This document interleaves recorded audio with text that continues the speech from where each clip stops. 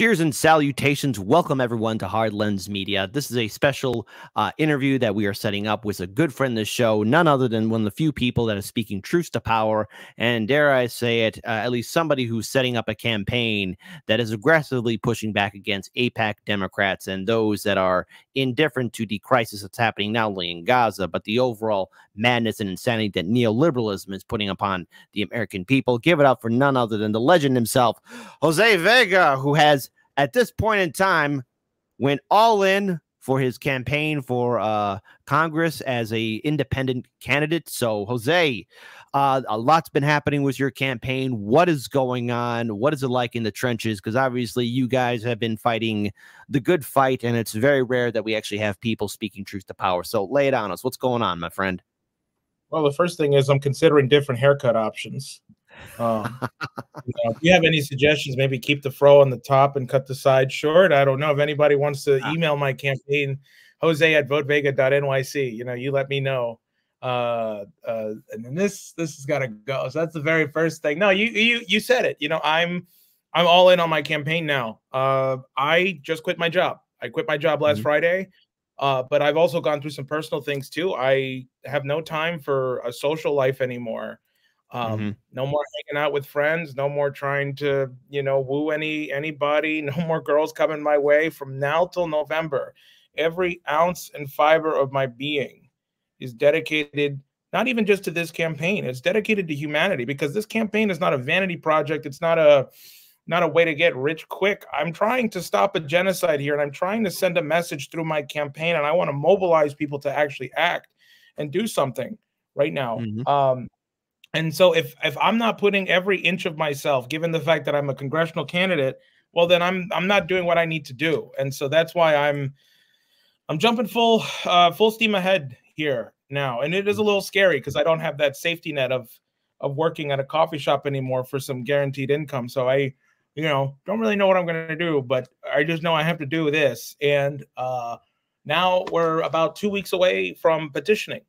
People asked me to run. People want me to, run against Richie Torres, and I am.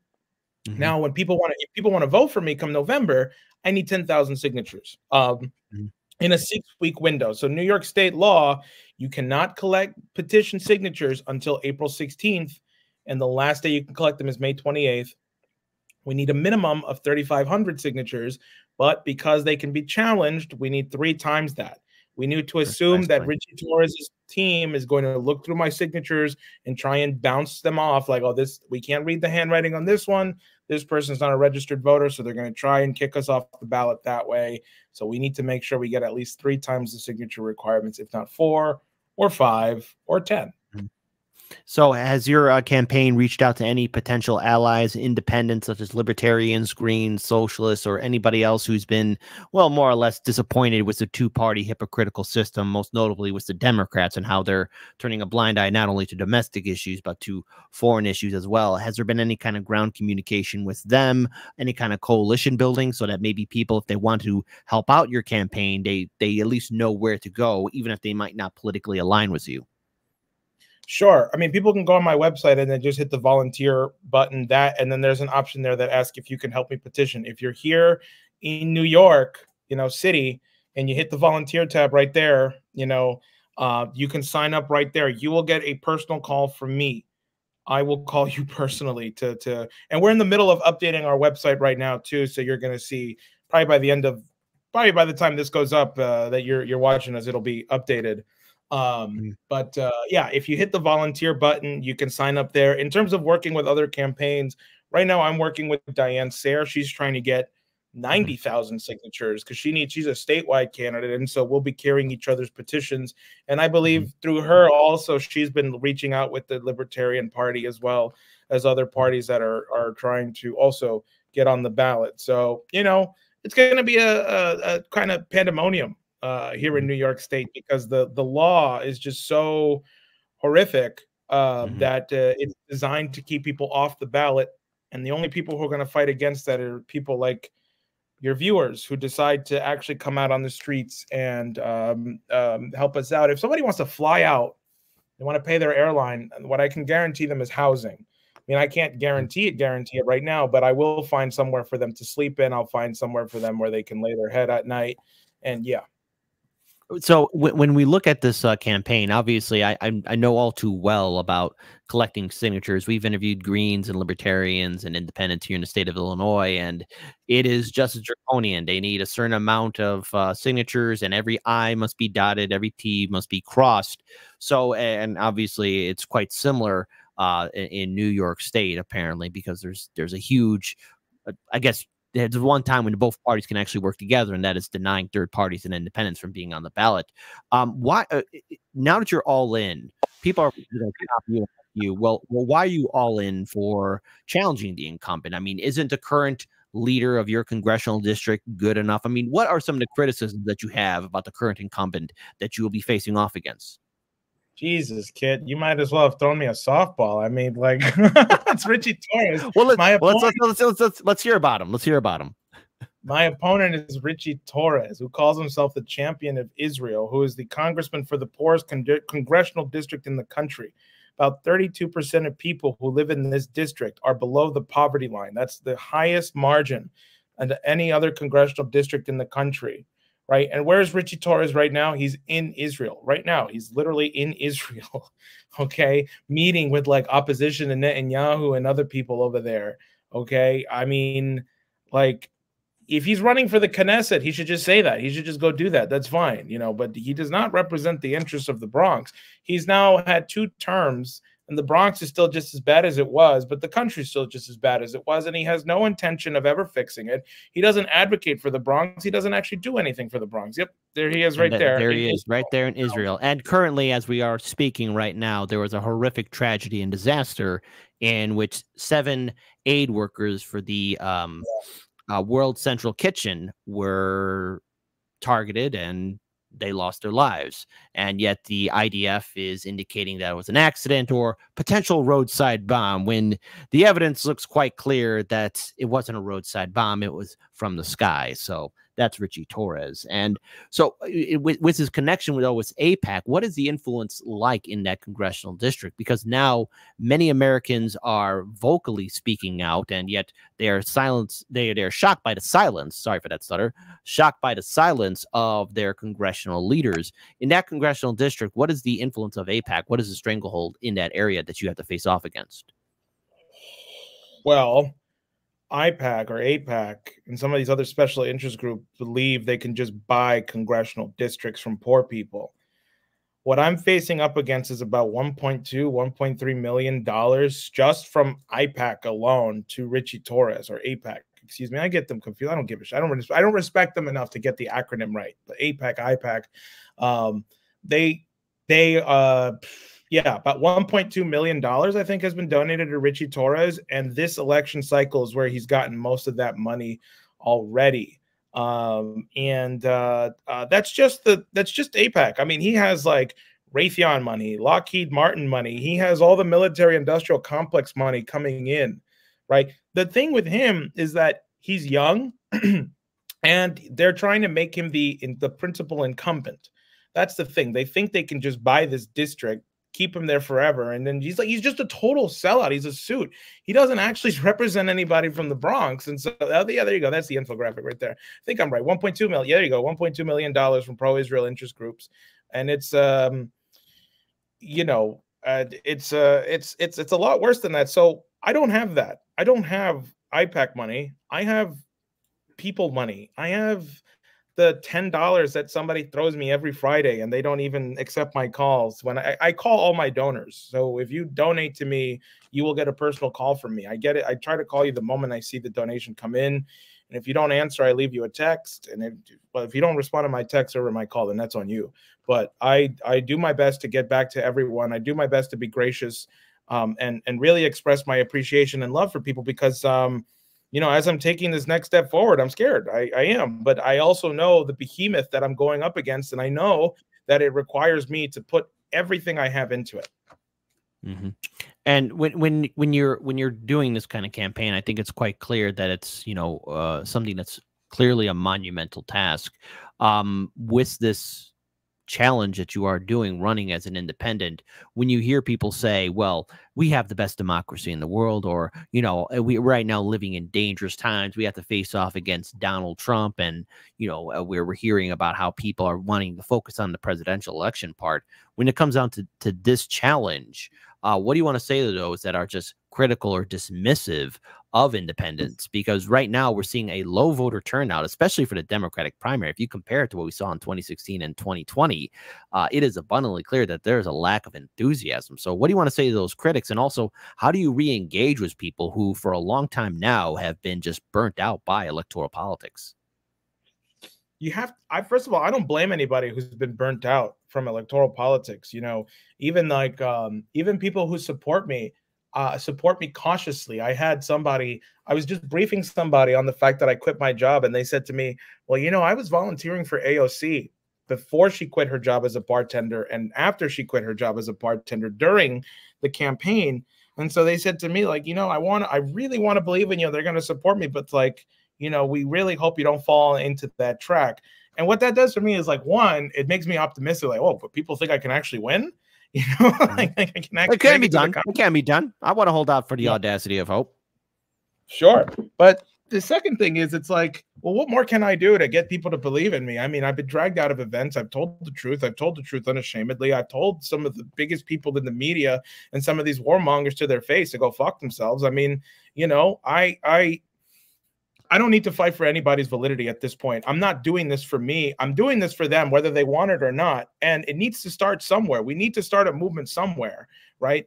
And I don't want to get people to buy into the whole two-party thing. I'm tired of it. Democrat, Republican, it gets you nothing. It's just a way to divide people.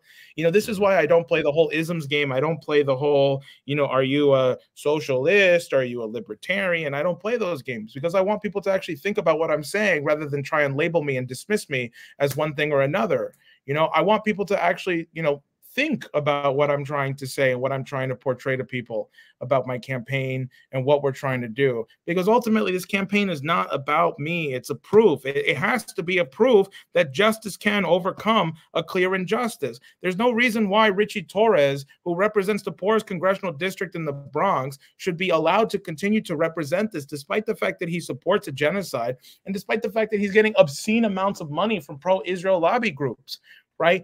And poor people should not be allowed to run? You know what's crazy, Kit?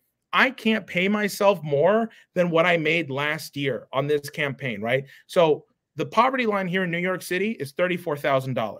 You know what I'm going to report in taxes this month? $23,000, right? So the most I can pay myself is $400 a week. That is what I'm going to be living off of. Like, to your audience, like, can you live off $400 a week in New York City?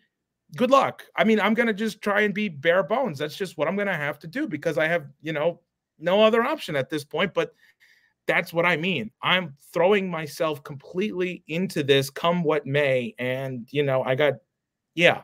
So what was your question? No, I think you're answering it. I understand. Look, I understand the burnout. I understand the stress.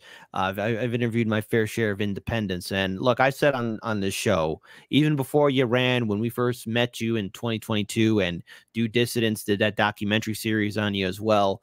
You know, you're one of the dauntless few. And dare I say it, it helped inspired many people to stand up and actually confront these politicians, even their favorite ones, such as AOC or Bernie Sanders, because we have to cross that Rubicon. It's very clear that while you have AOC now, I guess, saying the word genocide on the congressional floor, she's not really doing anything further to really stop it. So when you see these politicians, it's quite clear that they understand how the game is played. And look, I want us to say you're doing a hell of a job. So I wouldn't back down if I were you. And I want to ask you this: when it comes down then to the media, because obviously you're going to be hosting events, are there any kind of events that people right now could attend so they could support you? Is there anything you want to promote? Because right now, I think word of mouth and ease of that on social media is the best way for people to follow your campaign and to show up, because it's always a numbers game and voter turnout is going to be key. And if the primaries are anything, it's canary in the coal mine that you got to get your legion set up. So is there anything you want to promote or anything that's going to be happening between now and the day you have to hand in those petitions? I mean, yeah, we're gonna have training sessions set up. We have April 12th, 13th, 14th, 15th blocked off specifically just to train people, you know, and to meet me in the Bronx. And the address as to where that'll be will be revealed to you when you sign up on my site. So best thing is to sign up on my site. And I'm so glad we're doing this now, Kit, because you just reminded me. I have a fundraiser with Jimmy Dore set up for June 6th. And fantastic. That should be up, hopefully, by the time people are watching this. But I mean, I hope so, because then people can start donating that way. You know, that'll, I'm telling you, it'll all be up on the site. I know you're looking at the site. It's not updated. Hopefully, it will all be updated by tomorrow. Very soon. It'll be updated very soon. People can come to the fundraiser if they want, or they can just donate to make the fundraiser happen. It's happening at a really nice venue where I know the owners. It's great. It's going to be a good time. That's happening June 6th. That's after petitioning. So it'll be a nice little celebration for people if we get on the ballot and if we actually do this right. So yeah. Fantastic. But, real quick here, I do want to play this video, and this was brought up in my notes right here, but this is where you're telling people to sign up. So if you don't mind, let's just play this minute-long video. Again, we'll be posting all these links on our social media, especially when we update our account. So we'll be uploading this video very soon, but this is where people can go. So let's go ahead and play this video here, and at least hear from... Before you play that, I just got to say, I look terrible now, but I looked even worse there. I was tired and I was hungry and I was just stressed because I was like, shit, I really just quit my job. So anyway, go ahead. Jose, I wanted to say this. Your actions standing up to AOC and all these other Democratic jagoffs should inspire other people to do the same thing. So I wish you and your campaign all the best. And I encourage my colleagues in independent media. Obviously, Jimmy Dore is going to be helping you out. Shout out to Jimmy Dore and whoever else, to make sure that you have a chance to get the word out there, because if there's anybody who can challenge these bastards, it's you. And I say, don't give up. So let's go ahead and hear from Jose Vega himself. It's Jose Vega here. All right, look, here's the deal. A lot of you asked me to run, and I did it. I took the plunge, and now I'm an independent candidate for Congress, and I need you to do something for me, which is that I need people to be out on the streets from April 16th to May 28th, because I need at least 10,000 signatures from people in the Bronx who say they want to see me on the ballot come November. So in other words, when people go vote in November for Joe Biden, Donald Trump, Kennedy, or whatever poison they want to pick, they want to see my name there next to Richie Torres's name. We need 10,000 signatures, and we need to start collecting them in 2 weeks. And I need you to sign up on my website. Go on my website. The link is votevega.nyc/volunteer. You'll see the link come up right here. I need your help. I cannot do this without you. I just quit my job, and I am going full head on into this campaign. I'm not asking you to do the same, but I need your help. I need these signatures, and I can't do it without you. All right. So let me ask you, and this is like something else, because obviously, you know, you're doing the work, you're getting the signatures, and you got people helping you out, and we are happy to give you a platform here. But let's just kind of relax it as we're kind of getting close to the end time here. What do you do to decompress? Because obviously this is a stressful job. You know, you got your interviews to set up, you got events to set up, coordinating with your organizers, your campaign staffers, and people who are speaking truth to power. What do you do to decompress? What does Jose Vega do? Just finally just chooses to relax, man. I pine over my heartbreaks. No. We can talk about that off air, kid. I can't have that out. But one of the things that that has been keeping me honestly level-headed is having an amazing campaign staff. And what I'll do, actually, they've been sitting around me this entire time. You know, there's Kynan. People know Kynan. Kynan, shout out to you. Yeah, Adrian's my treasurer. I mean, these guys keep me level-headed all the time. By the way, this is RBN merch, by the way. This is NATO as a terrorist organization. It's not my merch, but I'm promoting it. Yeah, shout out to Revolutionary Black. Yeah, shout out to the crew at Revolutionary Blackout Network and to the crew members there. Much love to you guys. Work harder. But they're doing honestly, a great job. I would not be where I am if it wasn't for this amazing staff that keeps me level-headed and calm whenever I'm manic or whenever I'm distracted. They keep the ship afloat. They keep the ship tight. And what I do to decompress, well, I don't know. Maybe I need to decompress. I mean, occasionally I go box at the boxing gym that's right near down the street from where I live. I'll listen to some good classical music. I might even sing some music myself. If people donate $1,000, I'll upload a video of me singing a song. No, I would just do that regardless.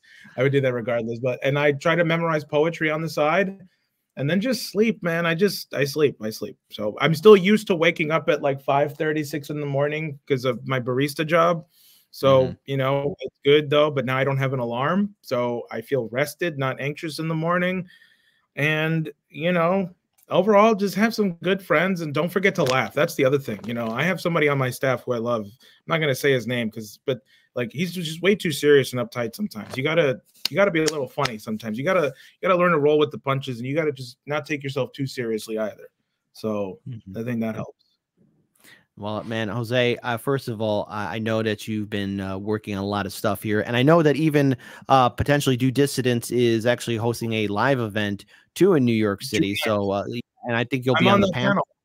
Oh, fantastic. So, I mean, not only that, you're doing some great stuff, and I wish you all the best for the petition signatures. If there's any kind of event or, you know, link that we should share on social media, please update us so that we can get the word out there, because independent candidates is a way to go. And I've said this on the show. I believe in third parties. I believe that people need to have another option.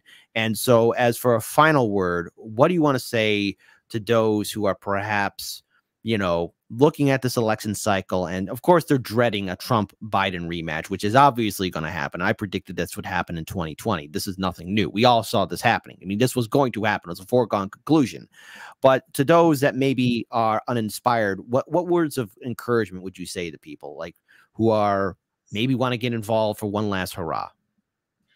Yeah, well, our campaign idea, and my team is vehemently against slogans. I like it, but they think we should call it ideas, is vote Vega, elect yourself. The idea behind that is that I'm not going to wait till November to stop something, because that's not going to happen. We don't have till November. People are dying every day. My campaign is centered around what are we going to do between now and next week?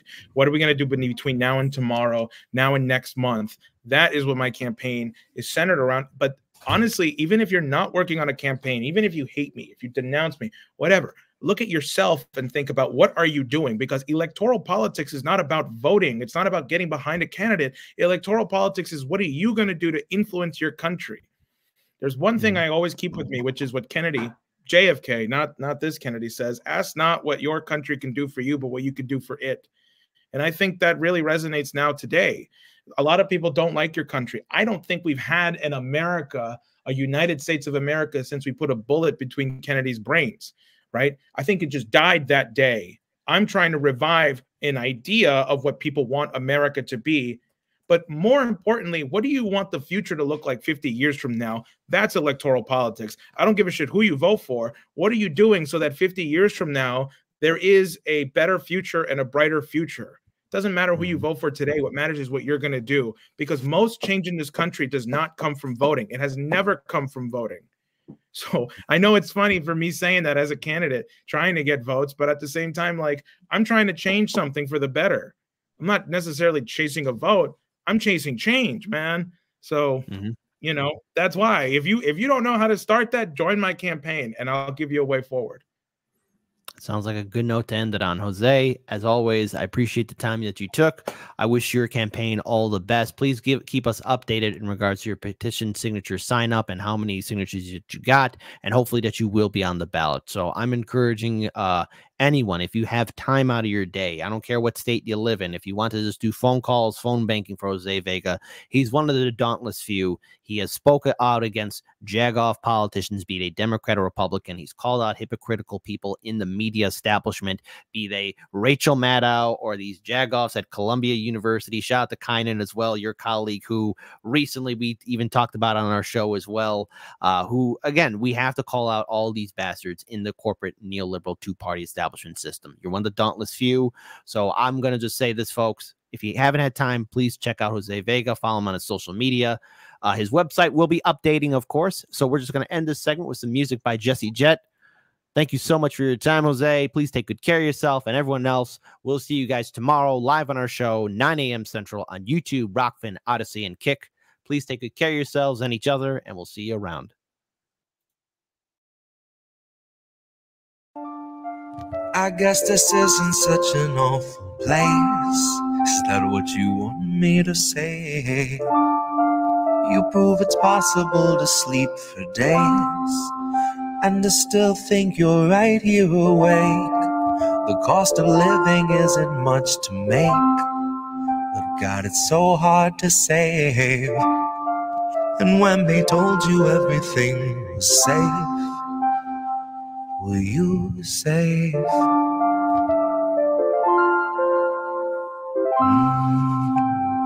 Were you safe?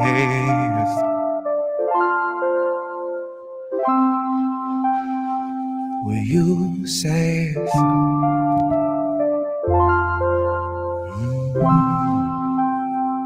Were you safe?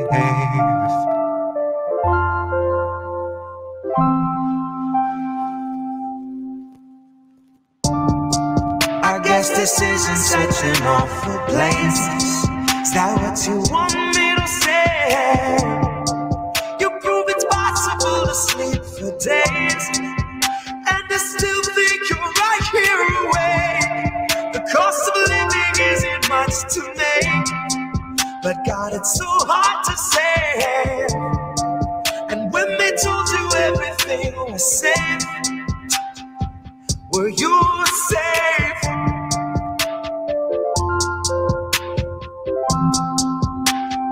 Were you safe?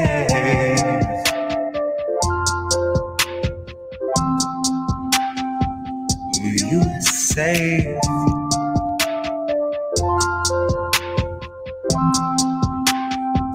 Were you safe? Fresh off the masses, the brand new cancerous growth, who has come here to vie for your vote.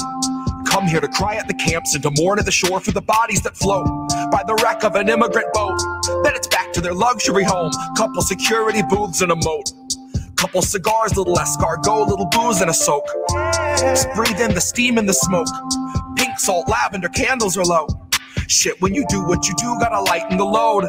And he got a life of his own that's a sight to behold. And it's a lot to control, to decipher the code, or to siphon the soul. The cost of a good night's sleep for the working elite is a bargain, no matter the toll. Worth any wager, and that comes straight from the mouth of the means to the goal that will swallow us whole. Right for the picking if you don't mind mold, and you know I don't. Maybe we're pleasantly prone, maybe we're taking a licking, compliantly ticking and ticking and ticking, but never explode.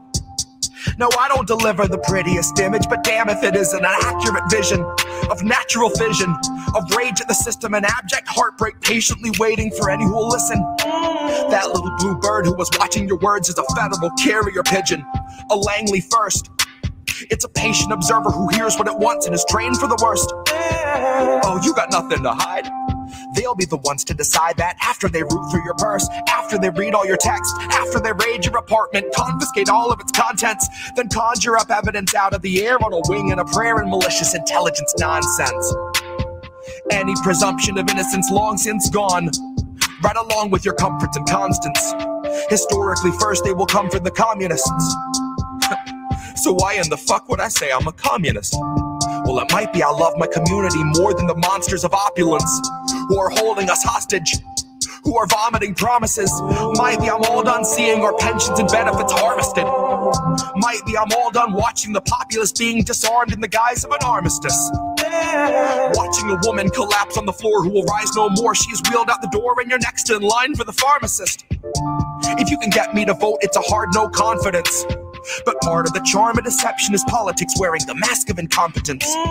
It's all in the art of austerity, darling. It's all in the slide of the providence. Until home is as wide as your cubicle height and is only as deep as your coffin is. Maybe I'm miles away from impatience, aching to break off the head of the snake where the capital lust, reptile brain, and the margin of profit is. Like off with his. Like off with his. I guess this isn't such an awful place. Is that what you want me to say? You prove it's possible to sleep for days and to still think you're right here awake. The cost of living isn't much to make, but God, it's so hard to save. And when they told you everything was safe, were you safe?